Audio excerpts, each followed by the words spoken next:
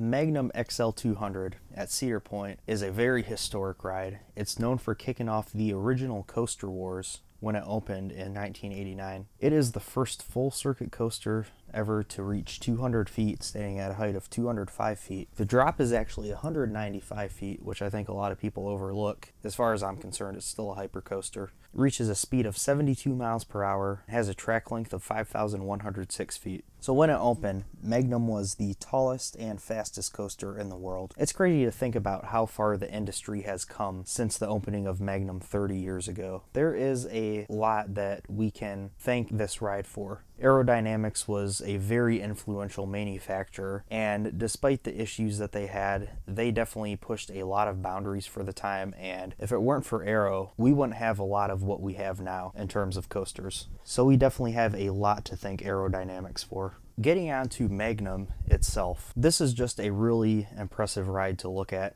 especially knowing its history. It's still a very huge looking ride, even with Top Thrill Dragster right next to it. It's massive. Being an old Aero, Magnum XL-200 is a pretty bumpy ride, but I wouldn't really call it rough. A lot of people nowadays tend to rip on this ride a lot for being rough and uncomfortable. And granted, it doesn't have the most comfortable restraints out there. The lap bars are kind of awkward. Not the most comfortable seats, but they're pretty doable, and you get amazing airtime. More on that later. On Magnum, after you go up the really long lift hill, it takes a minute to get to the top. It's not like these really fast chain lifts on the B&M Gigas that we have now. It takes a minute to reach 205 feet, and it's not a very steep lift hill either. You get a magnificent view of Cedar Point and the whole surrounding area. It is one of the best views on any coaster. It's beautiful. And you start the ride experience by going down that first 195-foot drop. And I love this drop. It's not super intense, but I still consider this one of the best drops out there. And then you go up into a big hill after that. I believe it stands at about 156 feet high,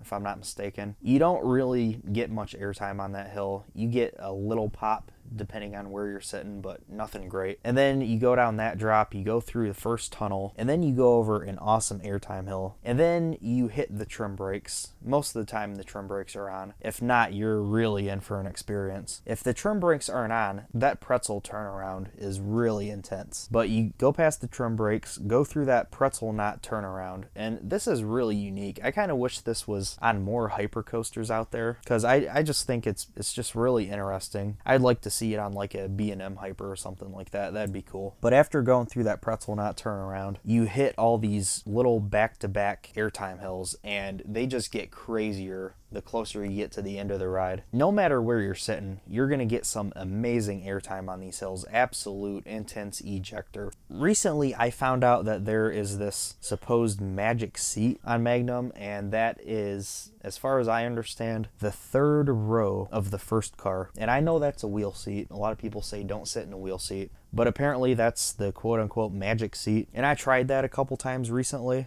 and I have to say, I was pretty impressed. I feel like it does make a bit of a difference. I feel like the airtime is a little more crazy when you sit there. And actually, very recently, I got a trimless ride, and I happened to be sitting in that magic seat, and wow. That ride was phenomenal. It was breathtaking. For Magnum's 30th anniversary this year, in 2019, they've added some effects to the last tunnel on the ride. These effects were originally in place when Magnum opened up. And over the years, a lot of people have asked for these effects to come back. There's like lights and music and fog, like these space noises and stuff. It's pretty cool, especially if it's night. So I think that's a nice little touch that, you know, they're kind of throwing a nod to the past with those special effects in the tunnel. Nothing too drastic, but it's a nice touch. Overall, I find Magnum to be a really fun ride. It's one of my personal favorites to this day, one of my favorite coasters I've ridden. It recently got kicked out of my top 10, but it's still a phenomenal ride. One of the best out there. Provides really intense ejector airtime. It's not very intense in terms of positive G's, but you get a great view of Lake Erie. and it's just a really fun ride, even to this day. One thing I will say about Magnum, I feel like the first half is a little weak maybe. I mean, you have the huge first drop, and that's really good, even though it's not very intense. But the second hill, you know, it just really doesn't have any airtime. And then you go through the tunnel, you go over a pretty good airtime hill. The pretzel loop turnaround, if the trims are off, that is really intense. That's the bumpiest part of the ride though, I have to say. Definitely that part of the ride is rougher than the rest, but it's not too bad. It's pretty tolerable. There really is a lack of theming on Magnum. Cedar Fair is not known for their theming, and this was definitely the case in 1989, even more so than it is nowadays. So Magnum doesn't really have much to talk about in terms of theming. The station is just very generic looking, and the only real theming is the cars, which are kind of like spacey looking.